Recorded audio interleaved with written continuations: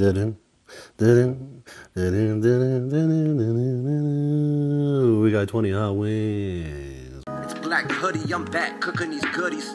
Look at these views from cooking these foods. Yeah. Yes, Pink Panther Took here, sneaking up on you to have a nice 20 hot wings. Feast with the kernels. Feast your eyes deep into that bucket of life force goodness. Crispy, amazing. Oh my God. Yo, what is up? What is truly good with y'all? As you guys can see here today, we have a beautiful pile of 20 hot, crispy wings from the Colonel himself. On the right here, we have the honey moutarde. Looking amazing. KFC's honey moutarde is great. And then, of course, we have our classic ranch over here. I am very, very excited to get into this. Alongside of this, we're also going to have a tale from my server days quite a few years back, but around Christmas time. And for some reason, right now, this whole time of year, everything was just reminding me of this. Also, I was going back into my notes in my phone, which due to the channel, I usually take life experiences and I jot them down. And I was just going through my notes for whatever good reason, and I saw this. It says, Dustin story. Now that's from a few years ago, but I forgot to tell you guys this. It's a little lesson in don't treat people like shit because you wear a suit and colorful socks and they serve you food and stuff. But we're gonna go ahead and loop around to the moral of the story by the end of it. So please stay tuned while we enjoy these here beautiful, crispy, crispy wings. So let's just crack into one right away and see what we're working with. Very nice pull apart, easy to take apart wings. Nice inside. A honey mustard dip. Don't know when the last time we had some wings on this channel was. Knowing my wing obsessed ass, probably not that long ago. But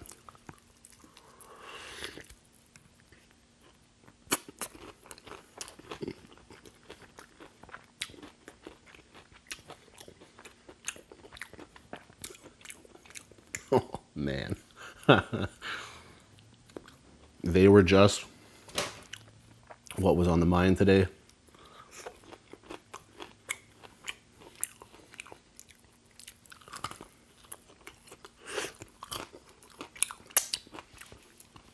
And I had always seen this deal at KFC when I've been recently, 20 wings for 20 bucks.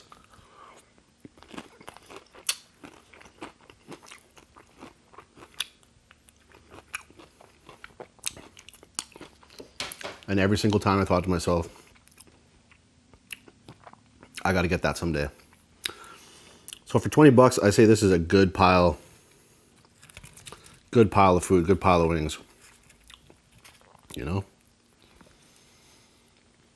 I can't be hating on that or that.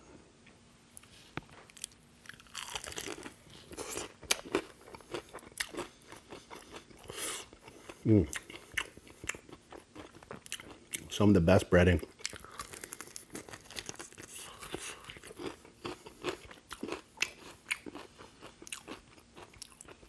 They're just mildly spicy too. Not too hot. Perfect. Okay. A story.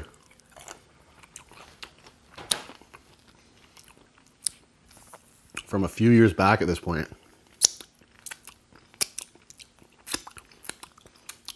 This one's for all my servers out there, or my food industry people, just hospitality people, people who have been shit on by general public assholes due to the fact that they're in the position that they are. Like some people are like suit and tie guys and like think they're better than you. And because you're a server and in hospitality,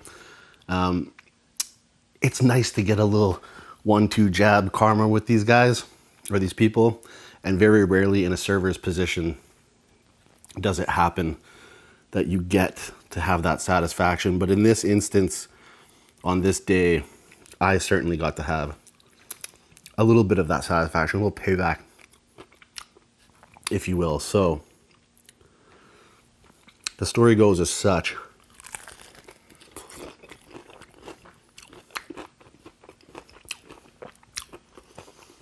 I was serving in a restaurant called Batch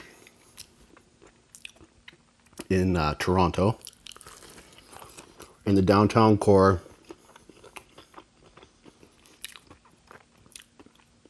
It was a little, you know, pubby upscale fare with like a nice variety of beers on tap. But we were right by the financial district, so on lunches, we would always get a large influx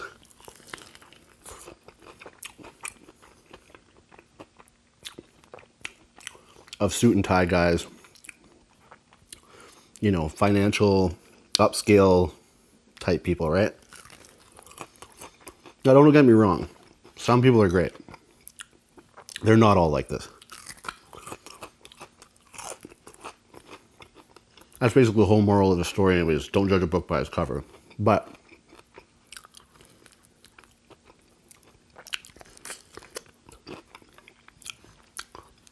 this was in December, holiday season. Our lunches, this time of year, just busy. Always busy. Lunch, fill right up. Dinner, fill right up. We had an event space in the bottom of the restaurant that was having Christmas parties, all of the above, right? Just busy. And so it's the start of a lunch rush, and I get this dude at a table, and I pull up to him, you know, hey, how's it going? Can I get you anything? Start you off with bubbling water or still, whatever.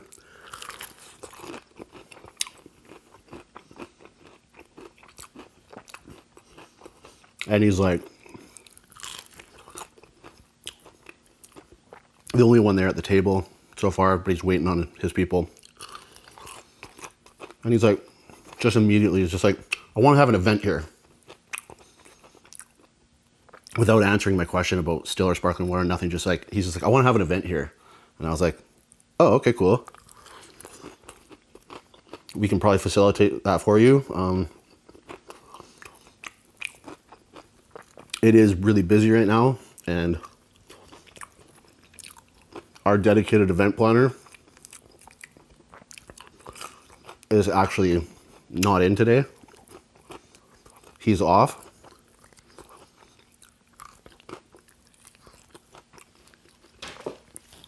So you're going to have to either call back and ask for Andrew, was his name. I said, you call back and ask for Andrew tomorrow, or if it's not too inconvenient for you, just swing by on your lunch if you're close. He'll be here then. You guys can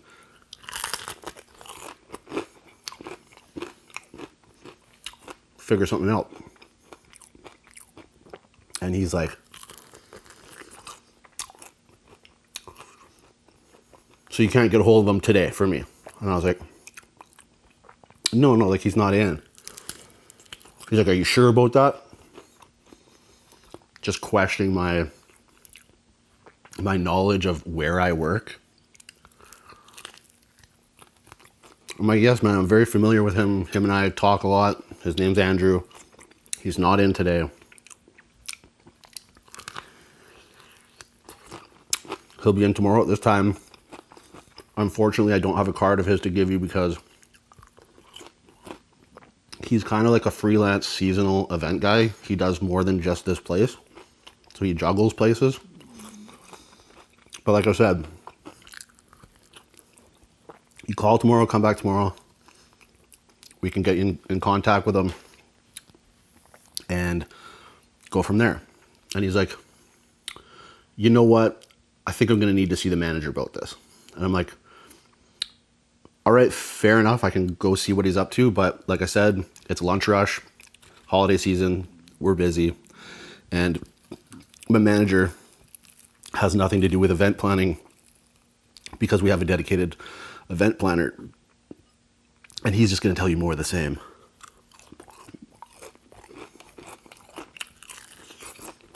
And he basically was like, go fetch. Go to my manager. He's busy dealing with shit. Right? We got all the employees. We got tables. Everything's full. Like, he's just dealing with, he's one manager on.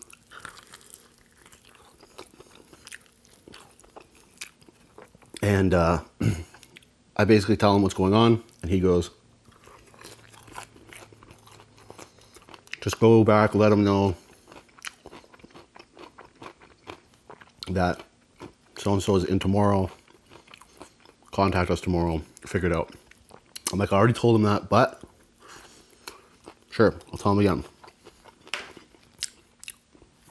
So I go back. I say, hey, look, man, my manager's indisposed at the moment. Like I said, very busy. And he said what I said. Contact us tomorrow via phone or come in, figure it out for you.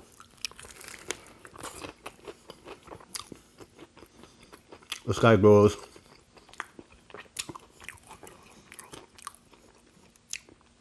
into his pocket. He goes, I'll tell you what, here's what I'm going to do.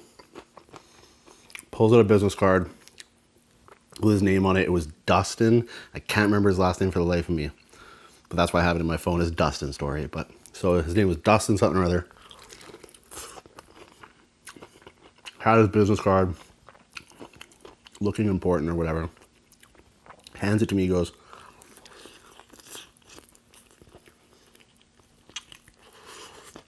take this, get it to the right person, and if they want my business, they can contact me. And I'm like, sure, man, no problem. Gotcha. Now, would you like some still or sparkling water, or maybe a beer or something? Can we move forward with everything else here? So, anyways, I take his card, get him a drink. I pass the card off to my manager. I'm like, hey, man, here. He said, here's his card. You guys can get a hold of him if you would like his business. And at this point in the season and the year where I was working, they were spoiled for choice for business. It's so many people were trying to book parties. So it's like, you know what I mean?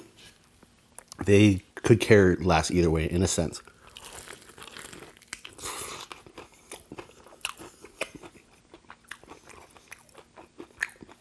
So the rest of the lunch rush, stressful, Christmas time, serving his table.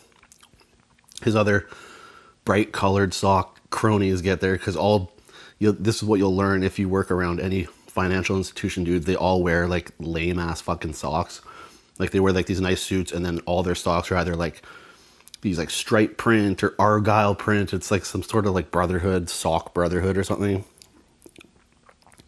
I personally find it pretty lame, but hey, do you. You probably don't like the fact that I wear pink hats. So that's fine.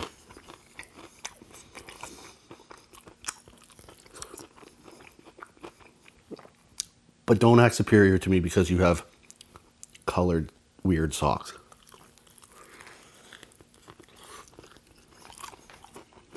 So this guy was probably 30. About. And for the rest of the lunch, he was very dismissive. Not a lot of P's and Q's, thank yous, anything like that. Your standard kind of shitty customer behavior and kind of douchey behavior. So I get off shift and it's like 5 p.m., something like that, 5:30.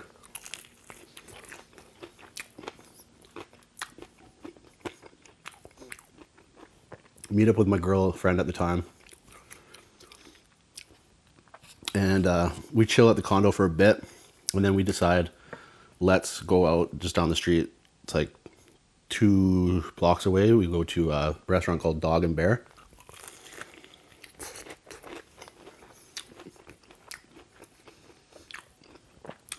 Just get some drinks, vibe out, hang out, chill out.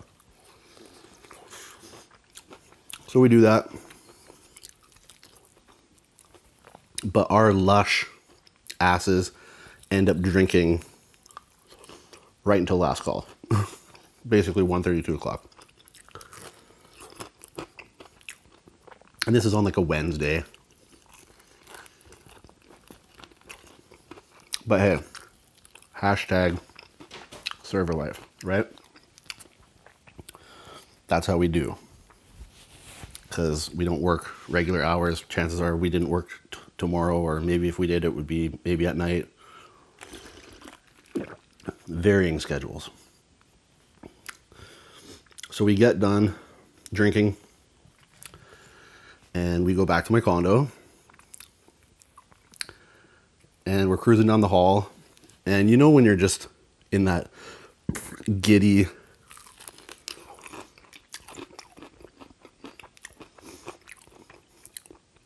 drunk state and you don't know how loud you are. You're just laughing, having a good time, and you're not really aware of your surroundings or your scenario. And your volume level. Well, that was our case this night. Drippy, drippy.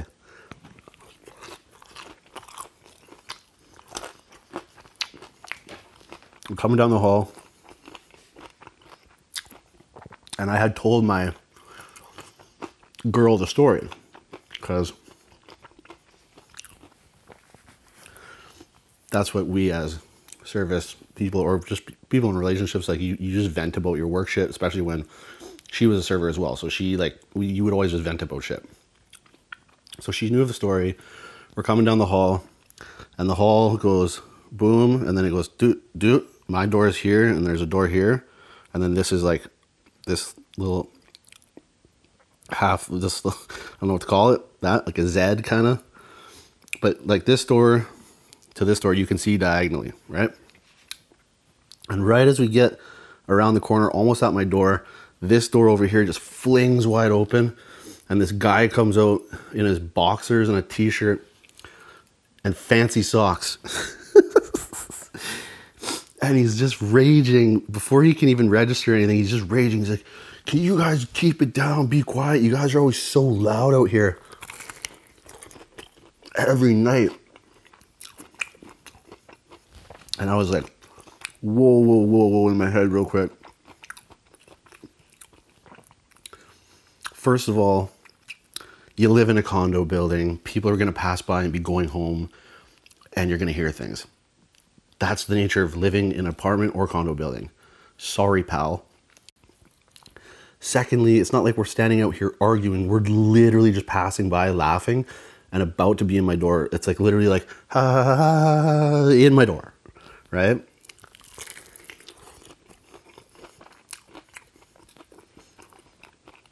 And third,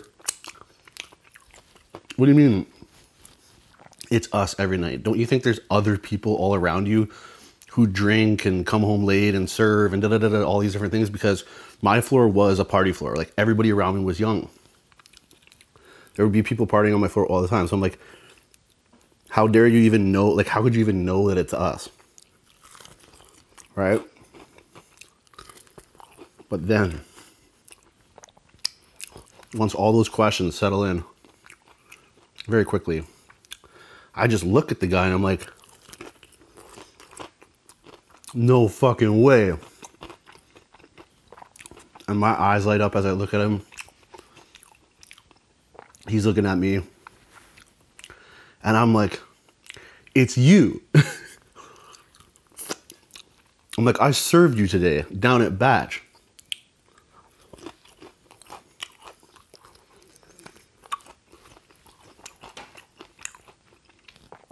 You wanted to have the Christmas event and the dude wasn't in. I was like, and so you acted rude about it and left me your card. And I'm like, Dustin, right? And he's like, ugh, like he doesn't know how to react because he knows he's like caught in this weird thing and he's being kind of like a weird, intolerant next door neighbor dick. And I'm like, yo, this is hilarious. I look at my girlfriend, I'm like, this is the dude I was telling you about from today. And this is also me in my drunk state having like this, you know, drunk confidence. Especially when you're kind of in a mode, in a zone of like, you've been pissed off all day about this fucking loser. So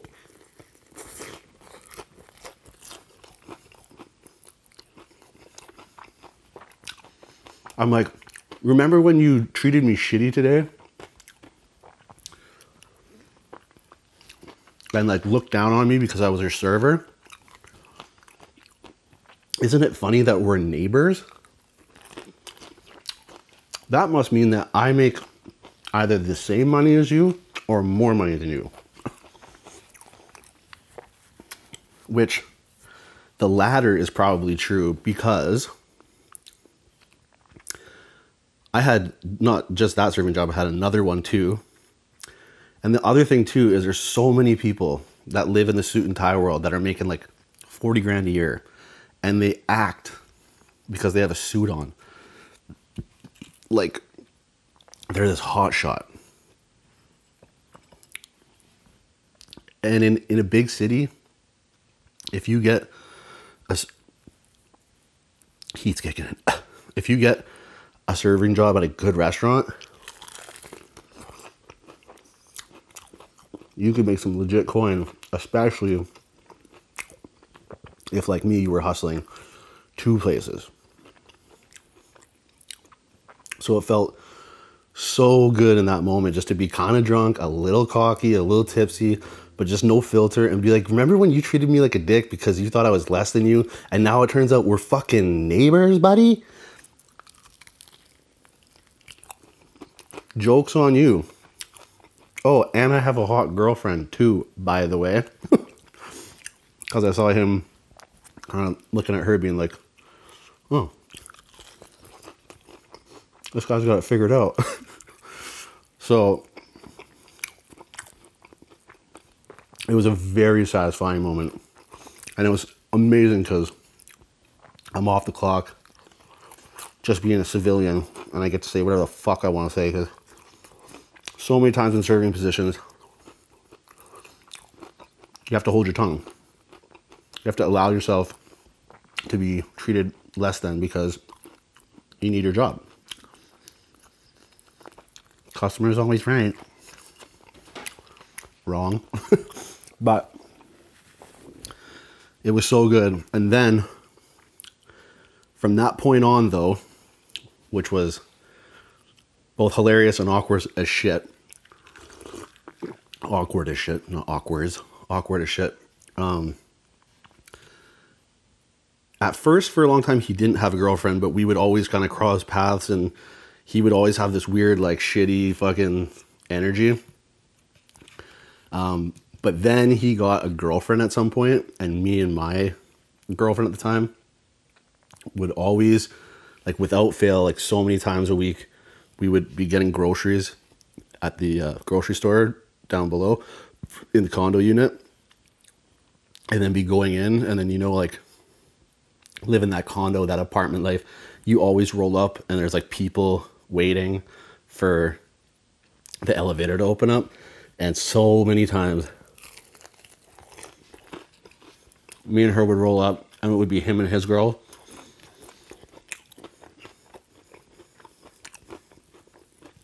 And we would take such awkward elevator rides together. And then even worse is when you get off, your neighbors. So it's like you both go the same way. And you have to do that awkward walk almost together, but a bit separate. Where you're all just like either being dead ass quiet or as couples, you're like low-key like whispering to each other, like keeping it quiet. So for a long time, we just had awkward, ongoing, weird passerby tension energy. Because this douche nozzle flipped out on us for really no good reason. Like, I could understand if we were bickering in the hallway and it had been 20, 30 minutes. And if this was like a nightly regular thing. But it wasn't at all. It just was his character. He showed it in the restaurant. He showed it there. It was, I'm better than you. Shut up. The world revolves around me. It was his whole nature. And I ain't got no time for people like that. And that dude, like, it just, some people you could just tell, like, just the way he dressed too. Like, he had these stupid fucking scarves and these like jackets and I just was like, man, like, but hey, there's people out there like that, I guess.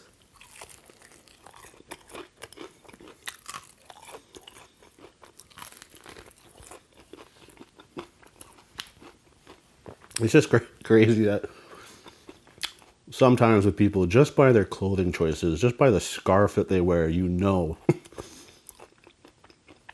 that they're going to treat you like a fucking peasant.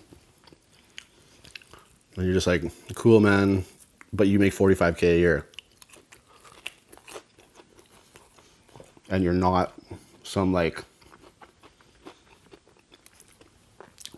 big-wig hotshot CEO. You're just another Joe in a tie with stripy socks, in a suit, thinking you're dope.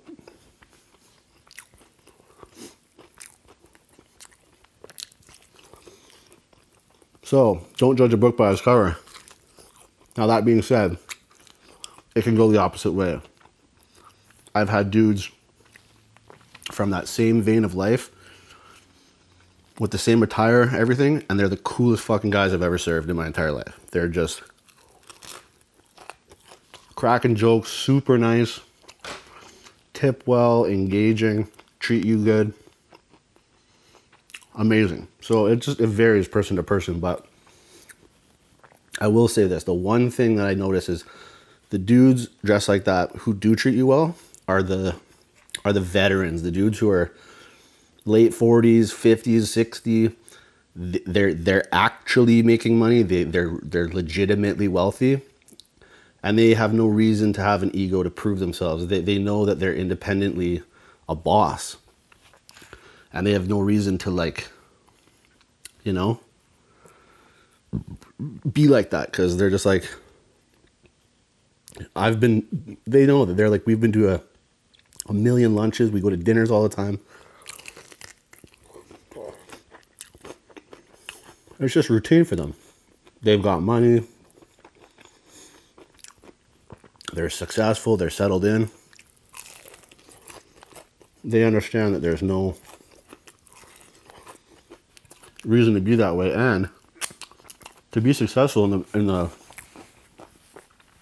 a business world like that, you have to have a certain way of carrying yourself with communicating with people and treating people, because you're taking business meetings over these lunches and shit, talking about business and scaling up or whatever, just doing deals and trades or whatever the hell you're doing. Like, so it's like you want to represent yourself in a good way to the person that you're taking a meeting with over lunch, right? Like, you don't want to look like some weird old prick. I don't think that'll get you that far with the person on the other side of the table that you're taking a deal with, or taking a meeting with, trying to make a deal, I should say. So it can go many ways, but I was just perusing through my phone. I saw that, remembered it, and, you know, so yeah, there's just like a funny, kind of interesting one to me, because it's like so many times, almost never, do you get the opportunity to, like, I don't want to say exact revenge, but, like, you know, get to say your piece to someone who treated you like that when you were, like, at work, right? Like, just because you can never you can never do that at your job pretty much unless you just want to quit on the spot or get fired or whatever, take that risk. But it's just so many times, so many people in these positions, you just get treated like garbage and you just have no recourse. So it just, in this moment, it felt so good to be like, you treated me like shit, you thought you're better than me, and then you're my neighbor. So shut the fuck up, put on your striped socks, be quiet. Okay, you know what I mean? Anyways, that one's for my service people. Hope you all enjoyed it, all of y'all, but more specifically you guys, because you guys know what it's like. And until the next one, you know what to do. Eat good, live well, stay true.